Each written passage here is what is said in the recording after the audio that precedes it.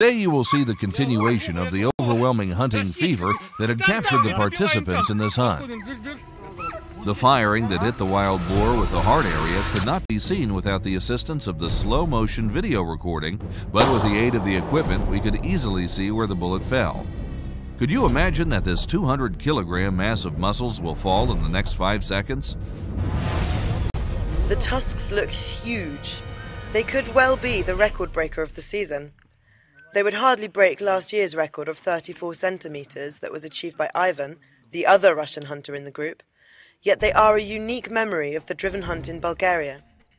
Additionally, this was the last driven hunt for the autumn season, and now we are looking forward to the winter adventure. But before we get down to stalking the huge wild boar in the snow-piled forest fields, let us remember the best of the past hunt and the basic rules for participating in the driven hunt of the speedy wild boars.